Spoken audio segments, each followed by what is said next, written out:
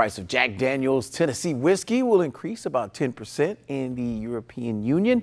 This as a result of the bloc's new 25% tariff. EU is taxing a number of U.S. imports like whiskey, motorcycles, and jeans in response to President Trump's decision to slap tariffs on European steel and aluminum. The price increase for the whiskey will take effect over the next few months. Tell you what, my father-in-law, a big fan of Jack Daniels, and I texted him saying, "Aren't you glad you're not living in Europe right now?"